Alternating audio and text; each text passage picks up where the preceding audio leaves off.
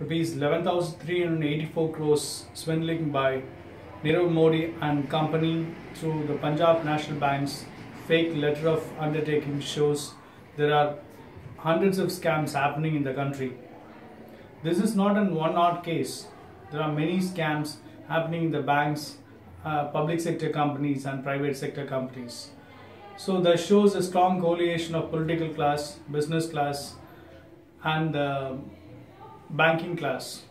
As long as this correlation survives and thrives, the scams will continue to happen.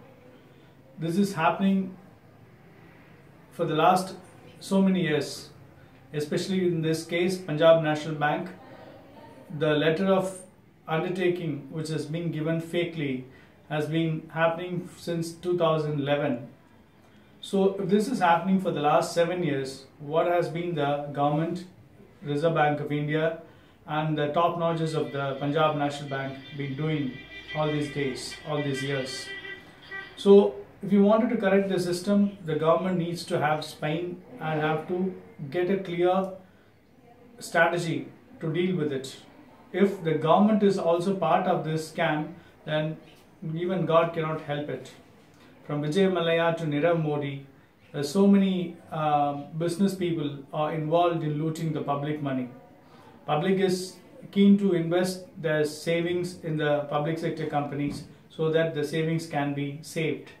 But unfortunately, this has been put in a big trouble, and the public sector banks are continuing to lose money to the fake business people. So with the digital technology, it has become easy for the fraudsters to loot the public money.